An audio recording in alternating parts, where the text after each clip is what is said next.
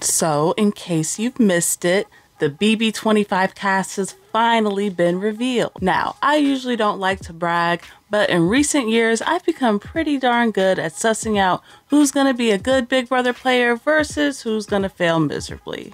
Last season, Taylor and Michael were my top predictions, and Todrick was my pick for that season that shall not be named. I think it takes a pretty specific type of charisma and a lot of self-awareness to actually make it far in this game. Typically, you can't judge that about a person by a 5-minute interview, but today I'm sure as hell gonna try. I'm going to be going through every single contestant cast on BB25 this season and assessing how well I think they're gonna do at this game. Before we begin, make sure you hit the subscribe button below as I post feed clips and do live feed updates throughout the season, so make sure you're subscribed so you can stay tuned. Now, let's get started.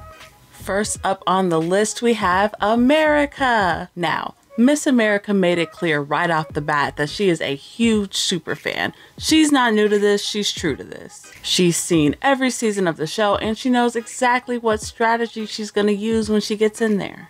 So I wanna go into this playing the game that I personally love to watch. So I'm gonna be in here lying, backstabbing, and blindsiding whoever I can whenever I get the chance. See, I love when people are not afraid to be the villain, and it sounds like she knows exactly what she signed up for. Next up, we have Blue, the spiciest diva walking the streets of New York. It's the spiciest diva walking the streets of New York. She is such a Gen Z, but she's fun, y'all. I think she's gonna be fun on the feeds. She just has that spark, you know, and even if she doesn't win, hell, even if she does terribly, I think she's still gonna serve. Next up, we have Bowie, who is our lawyer from Australia. Now, Bowie says she's gonna try to lay low and take things one day at a time, but I don't know about all that. Bowie just does not seem like the type of woman who can like lay low. Like, I feel like that's not in her vocabulary for real.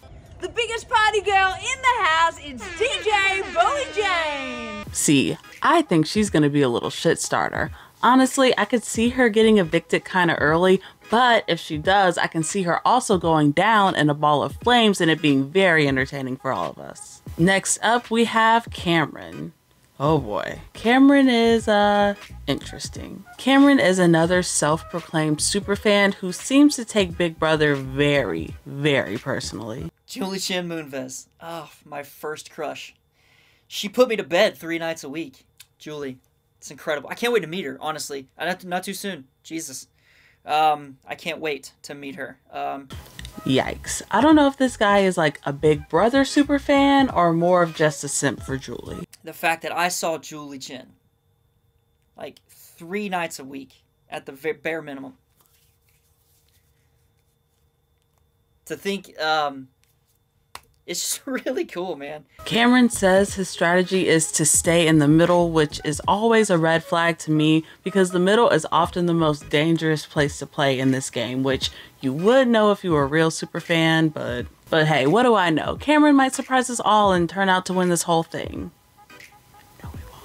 Next up, we have Cory, who is not only another super fan of the show, he's also the younger brother of Survivor 42 contestant Zach. I can see Cory being somebody who is super social, super entertaining, and he is definitely going to give good DR. I'm going to win this game because I'm simply built for it. 5'7", 140 pounds, face 9, body 6.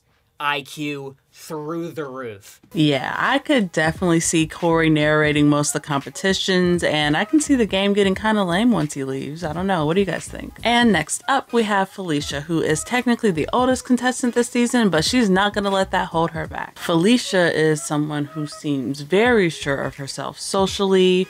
She knows that her age may play a factor in the game, but she plans to play around that and adjust herself accordingly. I don't know if right off the bat I'm going to tell them that I'm 63 years old. Now, they'll be able to guess that I'm somewhere around 50, maybe 55, but they won't believe that I'm 63, and I may not tell them that because they might really look at that as, we can't let this old person stay in here. And I also may not tell them I'm retired twice because they might decide, we can't let her win because she got 2 retirement checks. She also seems freaking hilarious, by the way, and if she plays her cards right, I'm telling y'all, I can see Felicia easily making it very, very far into this game. Next up, we have Hisam, who is a doctor from Seattle. At first glance, Hisam, of course, seems super smart and charismatic, and he even has a game plan, but I am getting a little bit concerned because his game plan is just way too specific. So my strategy for the Big Brother game is to find someone who's conscientious and agreeable to be my ride or die.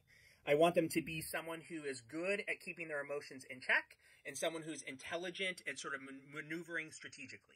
Then the 2 of us will sort of maneuver to create 2 factioning groups that basically get split while we sort of live in the middle. And then are able to sway the vote based upon the dynamics of what is happening. Like, literally, good luck with that. Look, I know Hisam looks like the perfect candidate on paper, right? But if the others are able to sniff out his threat level, it might not look too good for him. We shall see though. Good luck to you. Up next, we have Izzy, who is our flute player from New York City. Now, Izzy definitely seemed to be the most introverted out of the group. They weren't really giving me too much in their interview, but still, that might not necessarily be a bad thing. I guess I could either see Izzy being one of the first people to go and being one of the first boots, or maybe even making it to the final 3. But I don't think there's going to be an in-between. I think it's going to be one of 2 extremes for Izzy. How about that? And next up, we have Jag.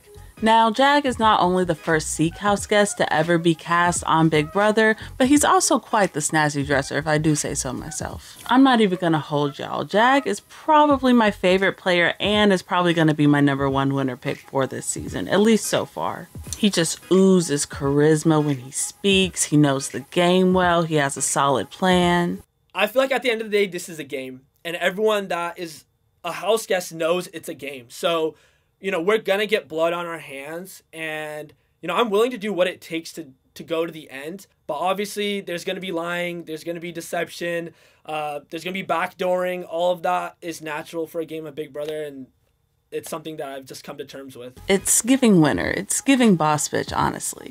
It's giving boss bitch. It's giving boss bitch. Next on the list is Jared Fields.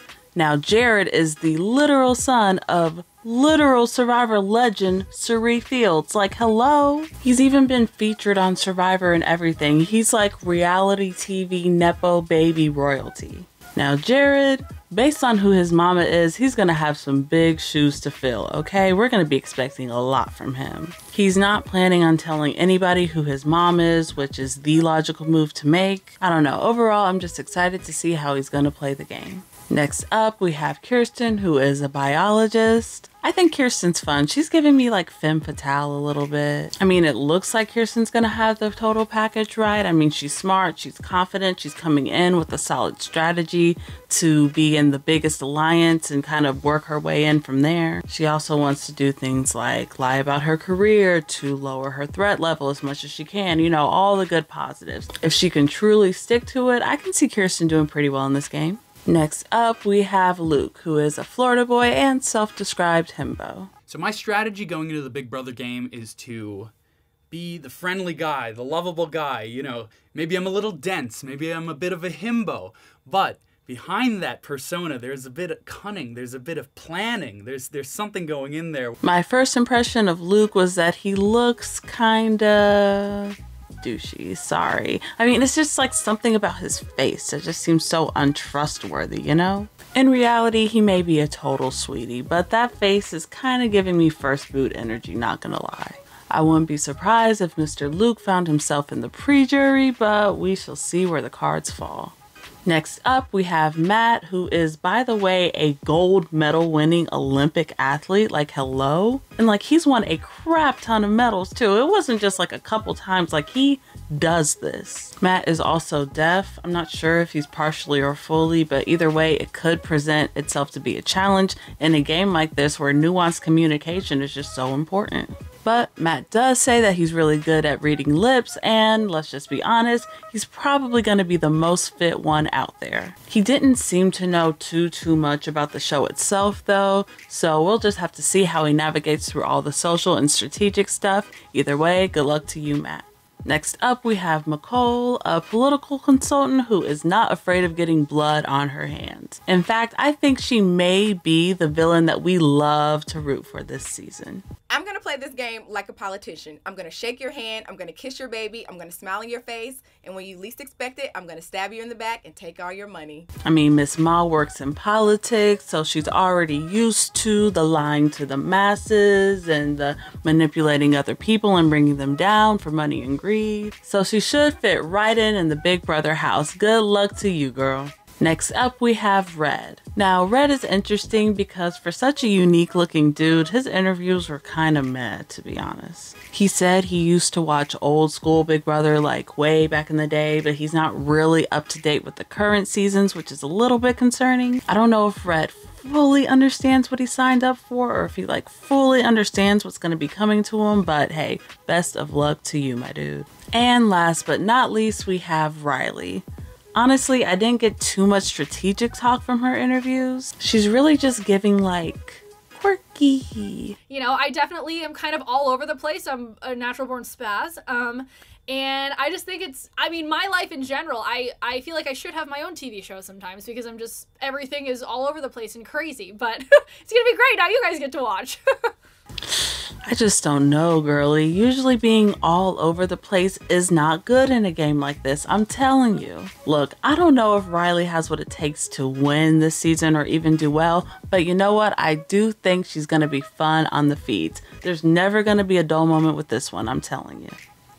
And that is it. That is all 16 of our BB25 house guests. We definitely have an eclectic bunch this year. Most people look like they have big, strong personalities, which is always good, of course, and makes for chaotic gameplay and great feeds. I think my top players going into the season based on just the first impressions are going to be Felicia and Jag. And my bottom players, again, just based on first impressions alone, are Luke and Bowie. Sorry, guys. One thing I'm absolutely loving about the casting this season is that it seemed like they really took the time to add more age diversity into the game. The average age of contestants this season is 32, and it's usually somewhere around 27. Hopefully now we get less of that like corny summer camp showman stuff and more like actual strategy and gameplay on the actual live show. Of course, I'm interested to know, what do you all think of our cast this season?